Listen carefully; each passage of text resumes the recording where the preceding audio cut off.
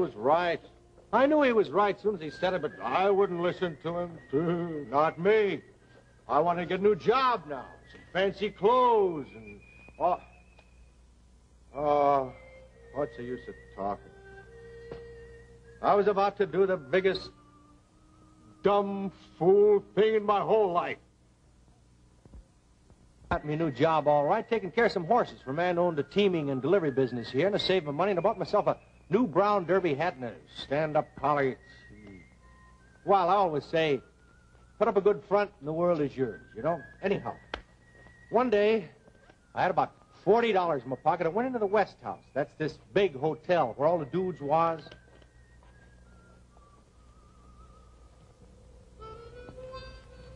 Give me about 3 of them 25-cent cigars. Oh. There's always a lot of horsemen and strangers and dressed up people from out of town, you know, hanging around the lobby in a bar, and so I mingled amongst them. But there was this dude. He had a cane and he had a Windsor tie. Oh, it made me sick to look at. Oh, I like a man to be a man, you know, and dress up, but not to put on such airs. Well, anyhow, I pushed him aside, a little rough, so he knew who I was, you know.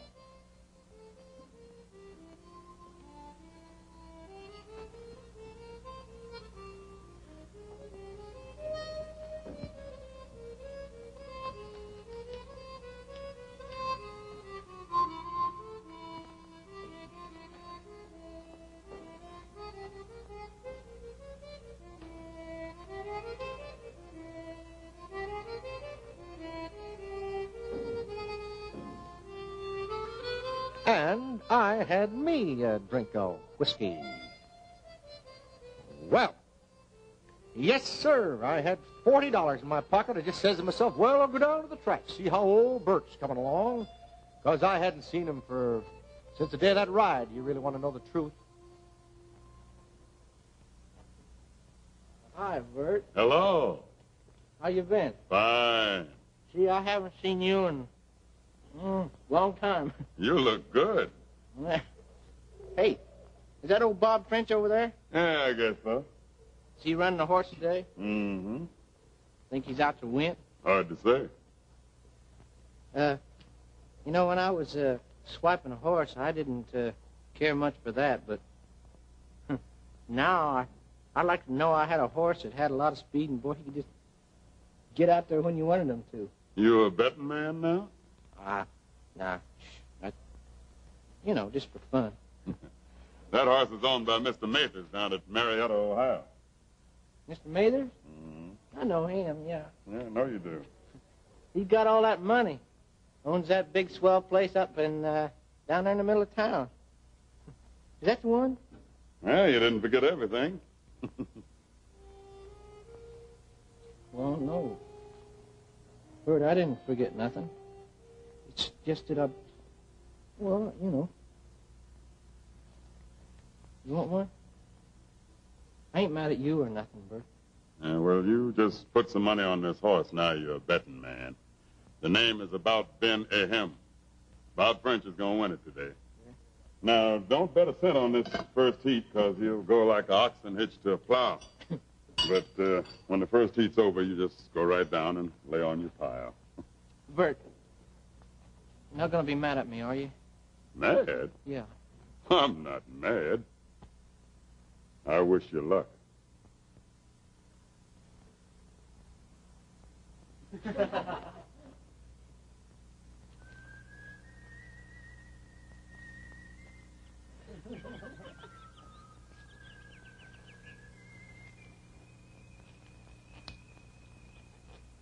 Hello. Hello. This is Miss Eleanor Woodbury, my best friend, and my brother Wilbur. This is... I'm sorry, but I don't seem to... Mathers. Yeah, Walter Mathers. I'm from Marietta, Ohio. Oh, you're from out of town, too. Yeah. So are we. We just came down for the day to visit Miss Woodbury. Oh, won't you join us, Mr. Mathers? We have a box in the grandstand. Well, I usually watch the races right from here. See, I told you. People who know what they're doing never go near the grandstands. Here's where you get all the inside information. Isn't that right, Mr. Mathers. Walter Mathers. Do you have a lot of inside information, Mr. Mathers? Well, I guess you would say a lot of information. Yeah, I'm afraid we don't have any information. In fact, none of us have ever been to the track before. Well, in this next race, there's this horse. About Ben a him. He's, well, if I were you folks, I wouldn't put a cent on him in this first heat, because he's probably going to run like a oxen hitched to a plow. Yeah. Well, anyway, after this heat's over, though, I'd get right down there, and I'd lay on my pile. I don't know what come over me. I guess it was their swell names and everything got me off my trolley, but I couldn't make her out for a boob, could I? Anyway, first thing I knew, I was telling all three of them the smashingest lie you ever heard. My father owns that horse. Yes, sir. He just lets him out to Bob French for racing purposes.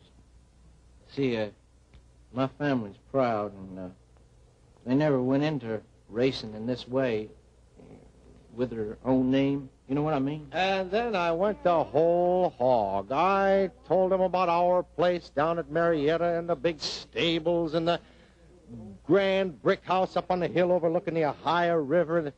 Well, I knew enough not to do it in no bragging way, you understand. What I did was to start things off and then let them drag the rest of it out of me. Oh, I told them my father had suspected maybe this Bob French wasn't on the square, you understand, and he had sent me down from Sandusky on the sly to find out what I could. Well, anyhow, up come this first heat, and sure enough, this about Ben Ahem, he pulled up in the back stretch like he was a wooden horse or a sick one anyhow, and he come in to be last. Well, do we bet now? Hey, would you mind running down and putting this on for me, too? I don't want to go down there because I figure I don't want Bob French to see me. Oh, sure. I want to bet some of my money, too. Well, I wouldn't put on too much because this Bob French, he's, you know, I wouldn't trust him too much. Well, if you're going to bet, Walter. Walter, that was a laugh. No, I really mean, what a boob I am. There ain't any such guy like Walter, named Walter Mathers, and there never was one. And if there was one, I'd go right down to Marietta tomorrow and I'd shoot him because that fool horse won. That just made things worse. Now this Wilbur is inviting me to dinner with them all in some little place they knew about by the railroad track with a beach around it and all. And sure enough, there I was, drinking champagne and all. Oh, but to tell you the truth, I don't think I could tell you a thing I ate. I mean, I just didn't taste nothing. And I don't think Lucy did either. We just sat there looking at each other. All I could think about was that train coming at 10 o'clock and it getting later and later and she having to be on it. And I just had to tell her the truth, who I was, before she got in that train. I just wanted to cry. You know, there's a girl, kind of a girl you meet just once in your life, and if you don't get busy and make some hay, well, you're done for once and for all. You might as well jump off a bridge.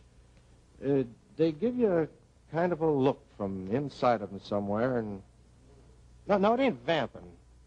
But what it means is you want this girl to be your wife, and you want nice things around her like flowers and swell clothes and all, and you want her to have the kids you're going to have, and you want good music played and no ragtime.